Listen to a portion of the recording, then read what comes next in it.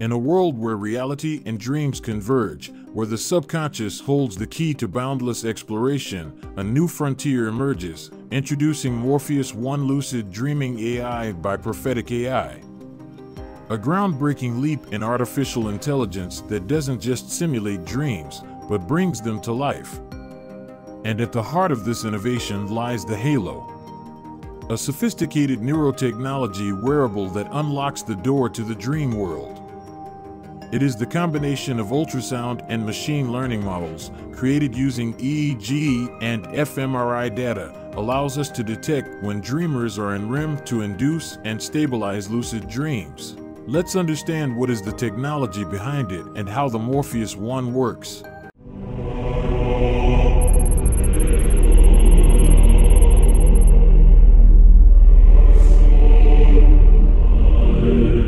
Hi everyone, Eric Wahlberg here, the CEO and co-founder of Prophetic. Today I am extremely excited to show you what is the world's first ultrasonic transformer. Now, we call this model Morpheus-1. For those of you who do not know, Morpheus was the Greek god of dreams, but even more specifically, the god of sending shapes into dreams. And given that our goal is to induce and stabilize lucid dreams with acoustic shapes, we thought it was only fitting. Now, this is a 100 million parameter model. To give you a sense of comparison, GPT-1 was similarly an 100 million parameter model. This was trained on 8 GPUs over the course of a number of days. Today, I'm going to explain to you how we created this, what are the inputs, how it works. We're going to do a showcase and a live demo, and then I'm going to tell you where we're going.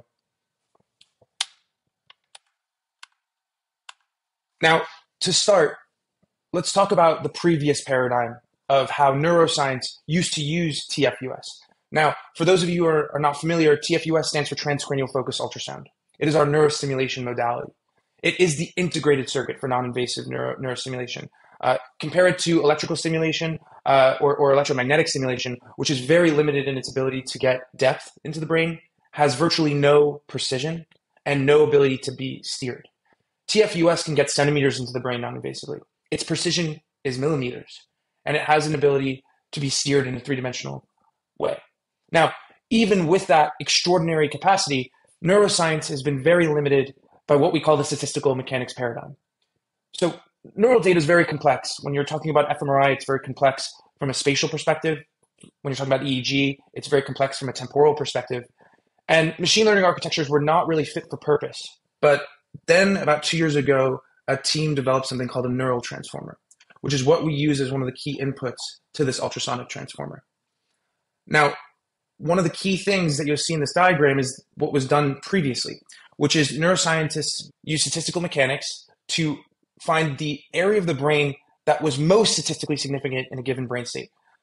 On the left, you're seeing a whole host of activity, but on the right, where you see the focus verification, they're only targeting the most statistically significant part of the brain for that given conscious state. Now, this is equivalent to playing just a trombone on one note and blasting that one part of the brain and hoping that you can induce that brain state.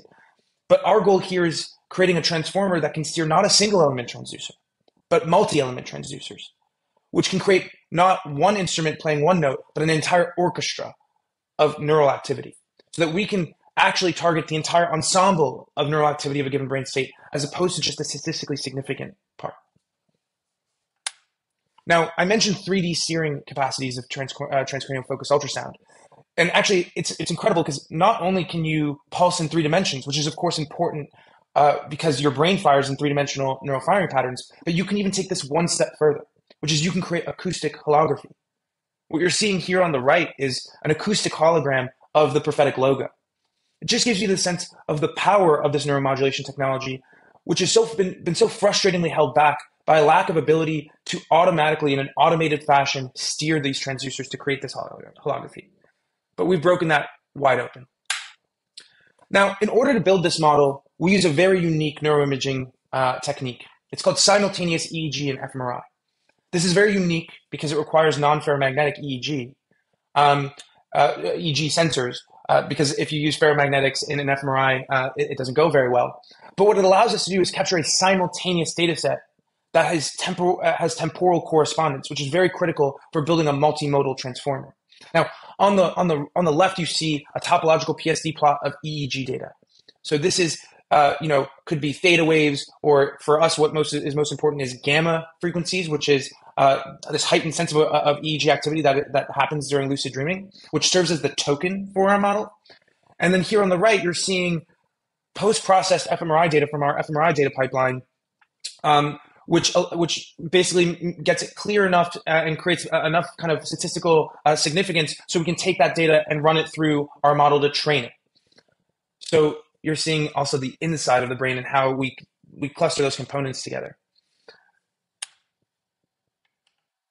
This is the generative ultrasonic transformer architecture. Now, the important thing you'll see here is an encoder block, which is only trained on EEG data, and then the decoder block, which is trained on the fMRI data. So EEG, fMRI. What this model outputs is spatial targets for the neurostimulation. So we take naturally occurring, let's say, lucid dreaming data in and train the model so that it outputs the neurostimulation targets so that we could replicate the neural firing pattern, thus inducing the brain state. Now, I don't want to just show you a diagram. I want to show you what we've built. I want to show you Morpheus-1. So here we're in a terminal. On the left, you're going to see the EEG, which would be coming from the halo headband on your forehead. And then on the right, you're seeing in simulation software the outputs of the pulses in the prefrontal cortex. Now, I'm going to click enter here. What you're going to see is that image on the left evolve to the next token from the EEG, and the model outputting what is targets, voxels, which are going to be the targets for the TFUS. And so in a moment, we're going to see the right image change, and you're seeing an evolution of the next sequence of targets to be able to not either induce the lucid dream or maintain the lucid dream. So let's give it another input. So again, you're going to see the left change on the EEG coming in again from the headband. We're outputting voxels. Again, we're looking for that EEG spike in gamma frequencies, which is associated with lucid dreaming. And we're outputting the next sequence of spatial instructions. Let's do it one more time. What's incredible about this is, it will be autonomously happening while you wear the headband. And so it's just going to give you this automated experience where you put the headband on, you go to sleep. The first prompt of the model is Eric's entered REM, and then we output the next sequence of spatial instructions. One more time, just because I like watching it run. Next token from EEG. And remember, the prefrontal cortex, the neural correlates of lucid dreaming is REM with the prefrontal cortex activated, which is why we're focused in that prefrontal cortex region of the brain. Boom. There you go. All right. Where are we going? One thing that I want to communicate to you all is we're not really just a lucid dreaming company. We're a conscious experiences company. Morpheus-1 and its successors are not just going to give us the ability to train a model on lucid dreaming, but we could train the model on focus, positive mood, deep meditation, and anything else.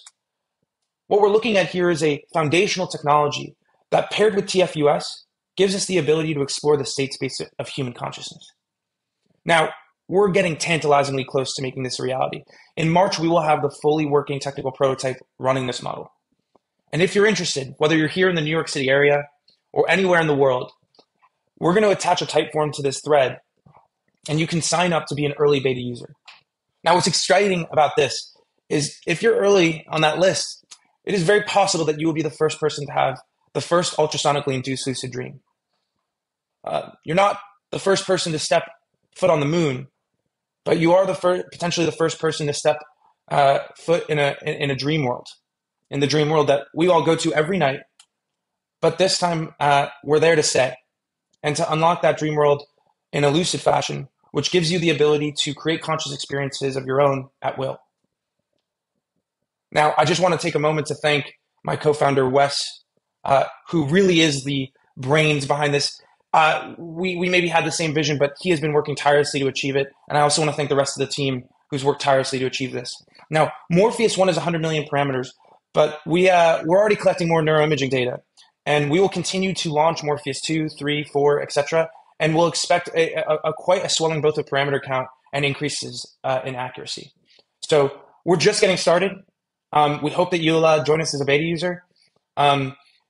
We hope you enjoyed what is the demo of the world's first ultrasonic transformer, Morpheus-1. We'll talk to you soon.